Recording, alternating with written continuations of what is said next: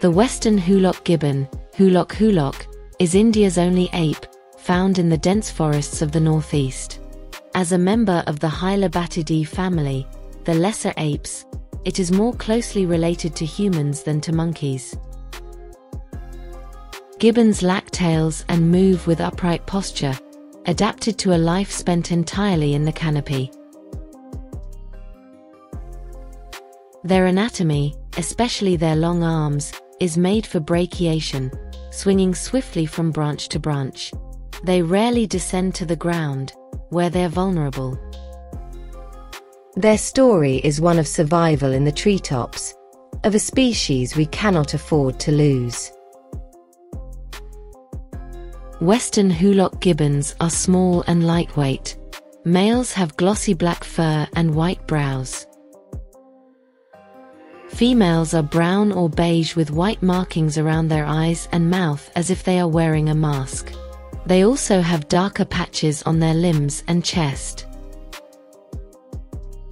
These apes live in the canopy of evergreen forests in parts of northeast India, using their long forelimbs to swing between trees. Their arms often exceed their body length, allowing them to move at speeds up to 55 km per hour and leap 6 meters across tree gaps, without ever touching the ground. Socially, they live in tight-knit family groups, typically a monogamous pair with offspring. They are known for hauntingly beautiful duet calls at dawn, used to strengthen pair bonds and mark territory. Gibbons are among the few primates that mate for life. Their preferred habitat is an undisturbed canopy in evergreen, semi-evergreen, and moist deciduous forests. Their current range spans parts of northeast India, Assam, Arunachal Pradesh, Meghalaya, Mizoram, Tripura, as well as Bangladesh and western Myanmar. But their forest home is shrinking fast due to deforestation and development. Ecologically, they're crucial seed dispersers, especially for large fruiting trees. Their fruit-heavy diet supports forest regeneration. Without them, these forests lose biodiversity and resilience. No gibbons means no regeneration, and no forest. Despite their importance, Western Hoolock Gibbons are endangered, with a steep population decline. The causes: deforestation for agriculture, infrastructure, and logging, habitat fragmentation from roads, railways, dams, mining, and tea estates.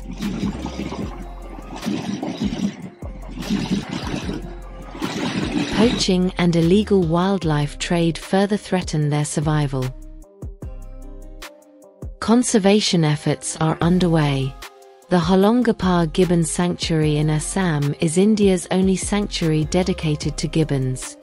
Named after the towering Hollong tree Dipterocarpus macrocarpus, the state tree of Assam, this forest offers critical refuge. But even this sanctuary is under pressure from logging, tea garden expansion, and human encroachment.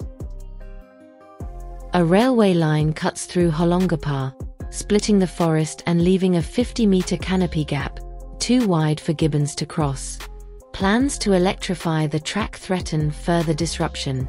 Scientists have called for solutions like rerouting the railway and building canopy bridges. Hi, so we are in the Hoolock Gibbon Sanctuary. You can see a Hoolock Gibbon moving there in the branches, and there look is a railway line that's going to the Gibbon Sanctuary, the Hoolock Gibbon Sanctuary. And since these gibbons and other primates living here, they're mostly arboreal in nature, you can see the bridges, being made for them. These are netting bridges, and there's an iron bridge behind them. So these are so that these primates can cross through. So these are called mitigation measures. They are made across this linear infrastructure, that's a railway line, so that these gibbons can pass through from one part of the sanctuary to another. But the best is, of course, to avoid the existence of such linear infrastructure. Surrounding tea estates further isolate the sanctuary. There are also plans for oil exploration, which could worsen habitat loss. Conservation groups, forest departments, and NGOs are working to restore forest corridors, reconnect habitats, and engage communities. Local participation is key, and awareness programs are fostering support for gibbon conservation. Saving the gibbon means saving forests. And forests aren't optional, they're essential. The Western Hoolock Gibbon needs tall trees to survive because it's a highly arboreal species.